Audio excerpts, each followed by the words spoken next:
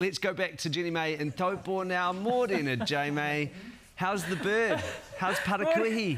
Yeah, well, we don't know yet because we actually haven't met Parakuihi yet. I mean, you know, you were talking about saving lives, or we're saving Kiwis this morning. Well, I'm not, Helen is.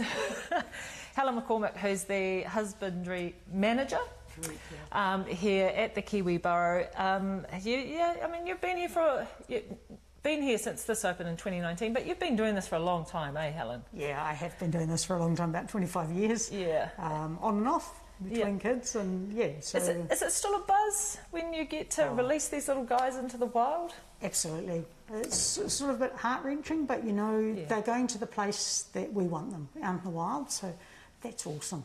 So it's awesome to see these guys take that next step into living out there in the bush. When you say heart-wrenching, is it because you feel like the mama releasing your babies out into the wild? Yeah, that next step, the independence, off they go. Yeah. Okay, well, we're going to get Parakuihi shortly, but before we do that, for those of you who saw this is a reminder. For those of you who didn't see this, Parakuihi hatched live on air. Take a look.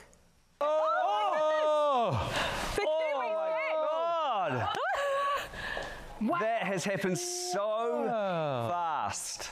It's sitting there thinking, what the hell is going on? There's a world outside the egg.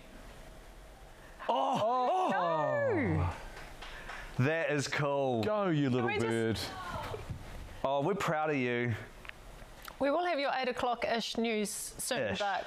You're all right if we wait a little bit, eh, India? Yeah, this is live from Taupo. So this is absolutely happening now. This little kiwi, this beautiful, precious bird is hatching as we speak. Wow. Having a little bit of a whakatā, a little rest. Yeah. Before it... Wow. There's a life force there, right? It's had enough of the egg now. It wants to get out in the And obviously just got to kick itself free, right, now? Yeah. Oh, this is very cool. Okay, so that was what we saw on air, which was about 6 weeks ago. So from that to... Look! And I say him, we don't know whether it's a he or a she. But there you go. That's Parakuihi. Kia ora. Tēnā koe, Morena. Gosh. That's beautiful, J-May. She's been very well behaved. Yeah. Generally is quite a wriggly little chick. Wow. Yeah. But pretty subdued this morning. Maybe he knows that there's something big is about to happen today. Yeah, so I'll just start with a little health check that I'm going to do. So I'm going to just put my hand under the tummy. This is where we might get some wriggling happening. So, yeah, quite a big round tummy. So he's eaten really well overnight. Which is a good sign. Yeah, it's a really good sign. Just going to have a little look at the eyes. Oh, there he There we goes. go. Wriggly tummy. And that's what you want, right, J-May? You want them to be feisty. Nice and bright. And I'm going to have a look before at they these venture little out. feet here as well. Yeah, you do. Actually, Vita, who we were checking before, was doing exactly the same thing, although a bit more vocal, to be fair. And Helen was saying, that is a good sign. You want them to have some vim, some feistiness about them as they head out. That's right. It's good that they're nice and feisty for the wild, you know, it bodes well for them surviving well out there as well. Okay. So the next part of this process. So you've checked everything, and everything looks okay. Yeah, with I've got Parakuihi? a nice cover over the backbone here, so we've got a little bit of condition on this bird going out into the wild to make that transition. You know, they do need to learn to find shelter. Yeah. It's been a bit wet, which is actually quite a good thing because it means the insect life has come back. So we've had quite a dry summer, and with this little short bill that these babies have got, they can only forage in the top layer of the leaf litter. So when that dries out, it makes it hard for these guys to find food.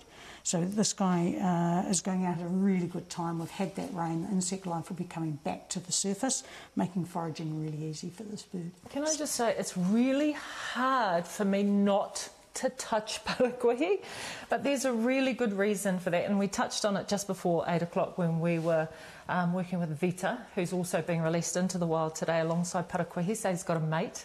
But the less human contact and the I guess, fondling of them, the better. That's right. We try not to tame them down. Yeah. They do get a little bit used to the routine.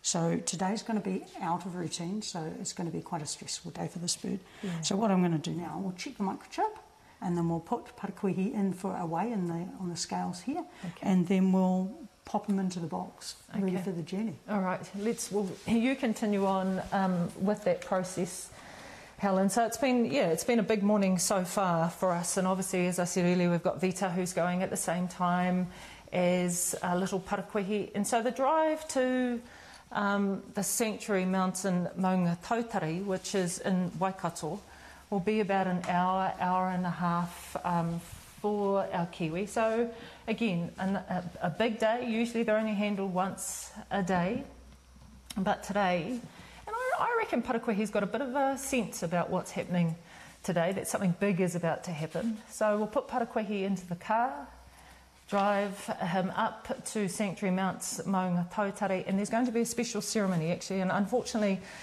where Parakuihi has come from, which is Taranaki, the iwi, the local iwi there cannot travel because of COVID, etc. So we've got mana whenua who are going to join us up at the sanctuary, who will do a bit of a karakia before we release these kiwis out into the wild. And the beautiful thing about this is that whilst it's being done a little bit later on this morning, you're going to see all of that on Monday morning. So we're going to go up and film this, and it's an absolute privilege to be able to do that. So can we take, are we good to go? We're good to go. So we're going to take Parakuihi out of the box here and into the travel box.